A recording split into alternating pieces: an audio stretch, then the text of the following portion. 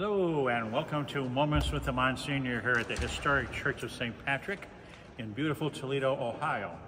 Right behind me is a new statue that we are bringing to our parish. It's here to be blessed later this month, but will eventually wind up out in front of our church, Brendan the Navigator. There are four great saints of Ireland, obviously Patrick. This is the historic Church of St. Patrick after all. But there are three others, Bridget of Kildare, Columba, more famous as the patron saint of Scotland, and Brendan the Navigator. Brendan the Navigator was born in the late 400s and traveled all over as a missionary, a monastic missionary, founding monasteries, but going to see the world and share the good news of Jesus Christ. When one reads his journals, we can see that he traveled much of Europe. He made it to the Near East, he made it to Africa, and a couple of the pages of his journals, of his travels, sure sound like he discovered America way back 1,000 years before Christopher Columbus. Wouldn't that be great to say this was an Irish continent long before it was Italian? At any rate,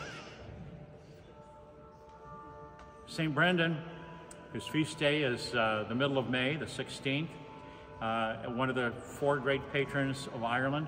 He's considered one of the 12 apostles of Ireland, too. There were the 12 great saints who together kind of went out into the world.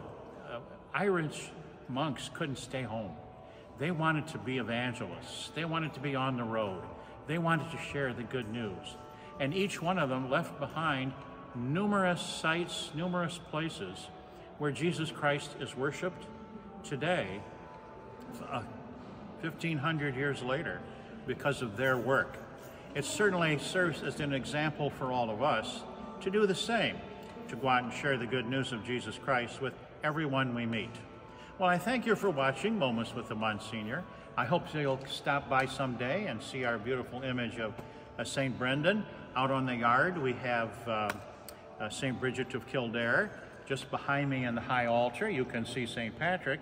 And one of these days, we hope to add Columba, the fourth of those great Irish saints. Thanks for watching Moments with the Monsignor.